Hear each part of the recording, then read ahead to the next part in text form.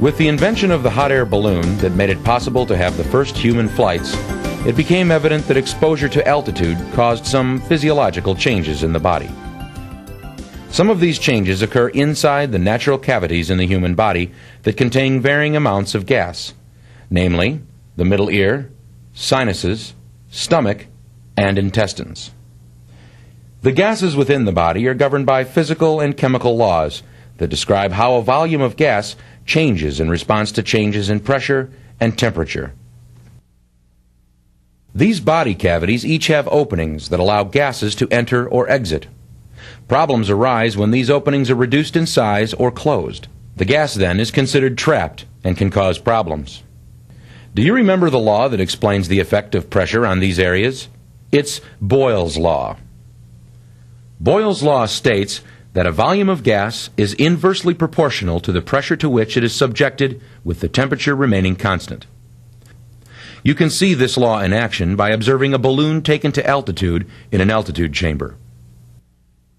As the pressure decreases around the balloon, the volume within the balloon will expand. As the chamber is descending, the pressure increases around the balloon. The volume within the balloon will decrease.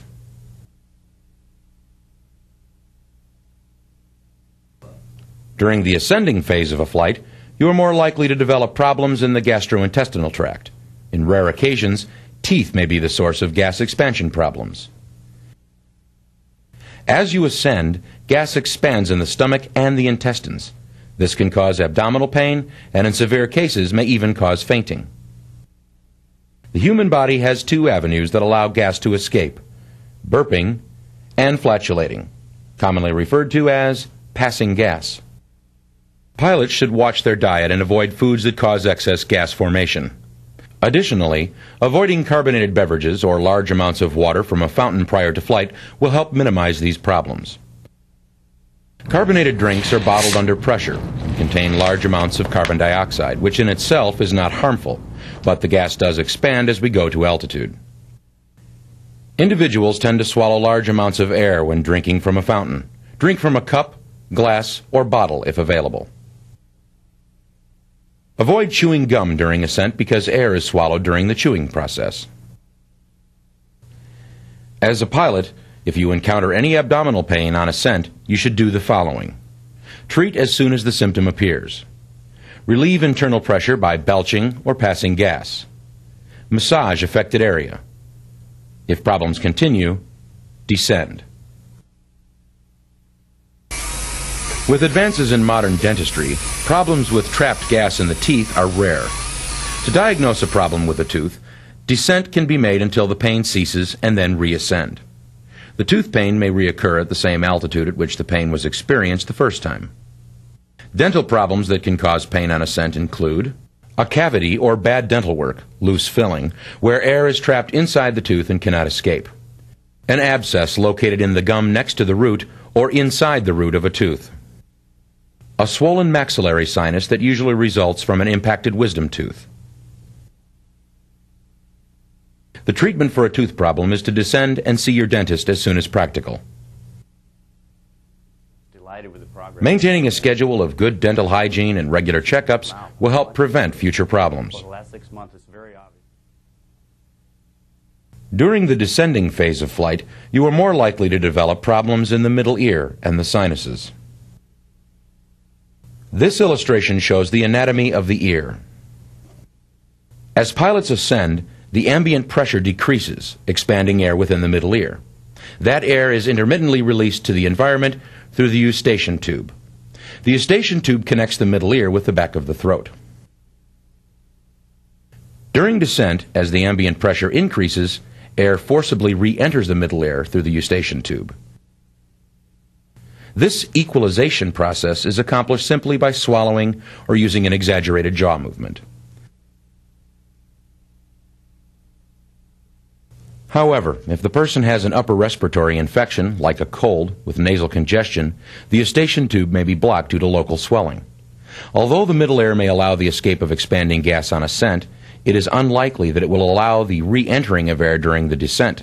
Consequently, an air pressure differential develops between the middle ear and the environment that will cause the eardrum to retract. Depending upon the magnitude of this air pressure differential, the person may progressively experience problems that extend from a sensation of fullness, minor hearing loss, discomfort, ringing in the ears, pain, dizziness, nausea, to eardrum rupture. There are several ways to relieve this internal pressure. You can do so by yawning,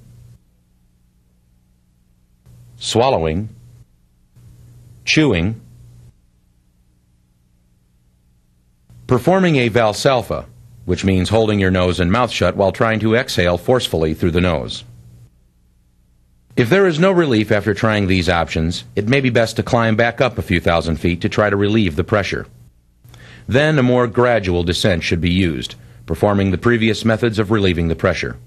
A pilot may need to stair-step down from altitude.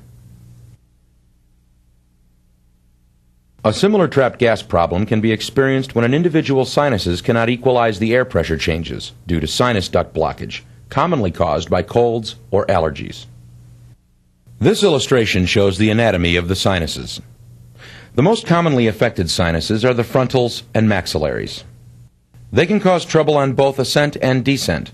However, you are more likely to experience difficulties on descent. The Valsalva maneuver is one effective method in providing relief for sinus blockage.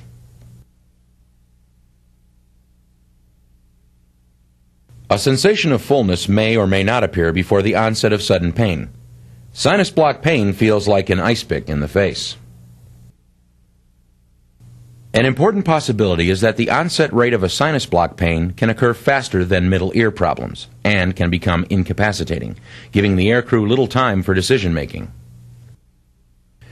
The key to prevention of middle ear and sinus problems is to never fly with a cold or when sinuses are full due to allergies, or when on medication for upper respiratory problems. Remember, if you have to self-medicate to fly, you're not at your best, and that could jeopardize the safety of your flight.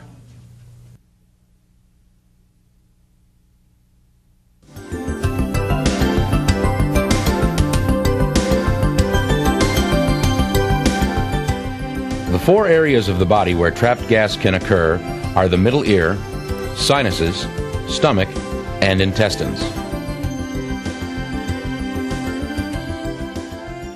The gases within the body are governed by physical and chemical laws that describe how a volume of gas changes in response to changes in pressure and temperature.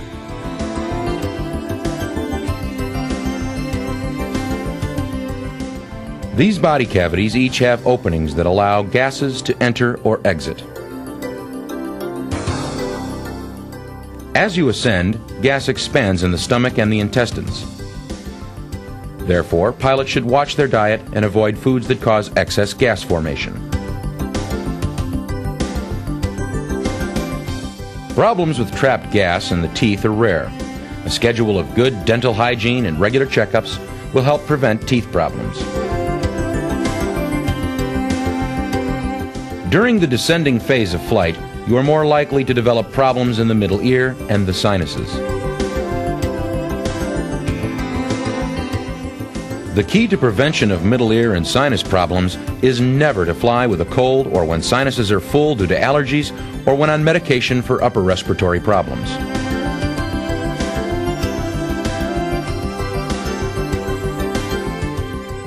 If you have to self-medicate to fly, you're not at your best.